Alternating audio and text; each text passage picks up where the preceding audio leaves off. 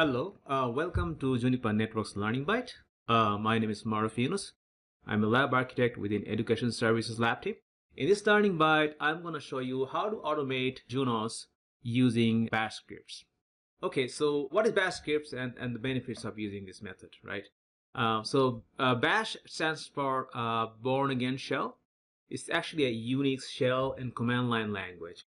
And it is installed by default on most Linux-based distributions. Same thing with the SSH, which is also available on almost all Linux-based distributions. It's familiar by most server administrator who are familiar with Linux servers. You always need to use SSH and bash. It's a common thing within the server admins. And there is no additional third-party tool is needed if you want to automate Junos with bash. In most cases, you can just use bash and SSH to do many system administration or configuration changes that you want to do on a Junos device, which I'll be showing you a little bit, and you can expand always, based on your need. So without further ado, I'm gonna go to my server environment and show you how I do it. So let me go to my server. So I have this Linux server which is running CentOS right now. So I think it's running release. This is CentOS 7. Doesn't matter. Any Linux distribution can be used. Ubuntu, CentOS, whatever you like. You can use that to perform this task. I have two VMX routers on my environment. So these are VMX1, I call it, which is configured with passwordless key-based authentication. So basically, you can do that by following. We have a separate video to demonstrating how to do that, and also you can Google it up, or even Juniper Knowledge Base has some article about that. So if you are managing a lot of devices, you can configure public key-based authentication so that you don't have to go through the login prompt every single time and enter the password. It's very handy for automation tasks. This device is configured with that,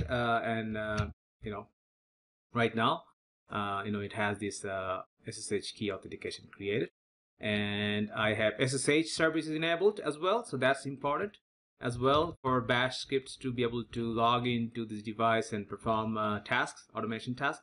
So I have SSH authentication enabled with no password authentication. So this one doesn't accept password-based authentication. It's gonna only accept key-based authentication for this VMX. Okay, and what I'm going to be doing is add a name server entry into this VMX, as well as a description to an interface, which I will show you pretty soon. And the other one that I have, the other router that I have is VMX2. It's called VMX2, and that one requires password. So that I kept it as with password to show you that the script will be able to handle. You can use the script to also connect to Junos device that has password-based authentication. And in that case, the only downside is I have to enter password, right, when it asks for that. And then the commands will be run through bash. Okay, so just to show you both scenarios. And I'm going to show you my script here, and it's called update devices SSH. So I created this update device shell script using editor, and you can use VI or gedit, whatever you want to do. So this script basically tells in the first line it's a bash script, right? And these are my devices. I have two devices, VMX1 and VMX2. And the commands that I want to run on these two devices, okay, is basically go to the configuration mode because I need to go to configuration mode to be able to change the configuration. And then semicolon, basically send the next command is going to be set system name server with my name server IP. And then semicolon, the next command that I'll be running is set interfaces, G000 description. It's an ISP interface so that nobody deletes that. So add a description there, and then I will just show compare to see what I'm changing, and then commit. Okay, that's it. That's what the script is gonna do, and it's gonna go to both of these routers, connect to both of these routers through SSH, and then run these commands. So think about if I had 10 devices, I could do the same thing with 10 devices, right? Right now I'm doing in sequential mode, but you can do with the background mode as well by putting an ampersand, but I'm going to do sequential mode, to save, so I can kind of moderate easily. So that's exactly what the script is going to do. It's going to loop through these devices variable, which will have these two devices, and then for each device is gonna go through the SSH and then run the command. Okay. You could also put a device in a list in a file. We could read through bash. If you learn more about bash, you can go more advanced. But this is very simple way to do it. Okay. And the best thing about bash is basically you can run automation just quick and dirty, like ad hoc. Say you have something you need. You don't want to learn anything else. You don't know Ansible or any other tools. You just want to get it done, right? Get a job done. You can do through this method in many cases. Obviously, if you have a very large environment, we suggest you go for some advanced automation tool like Ansible or anything else. Okay, so I'm gonna close it out. Actually, save it because I think I made a change. Save it. Okay, so let me clear my screen and I'm gonna run the script. So once I create the script, I have to make sure the script is executable, and you can do that by do chmod 755 update, and that makes this script executable. And then to run it, I just do like this, update device.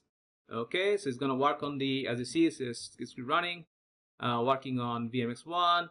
It made the change, commit complete, and then I can go my VMX2, which is gonna ask me for password, and it's gonna do the same thing.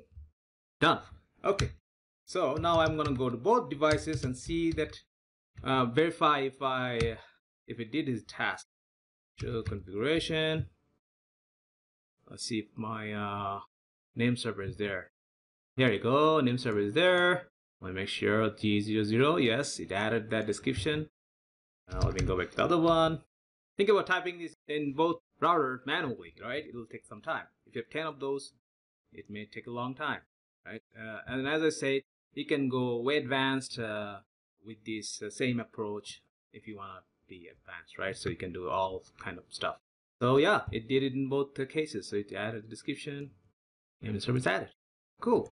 There you go. So I hope this video helps, and thank you for watching.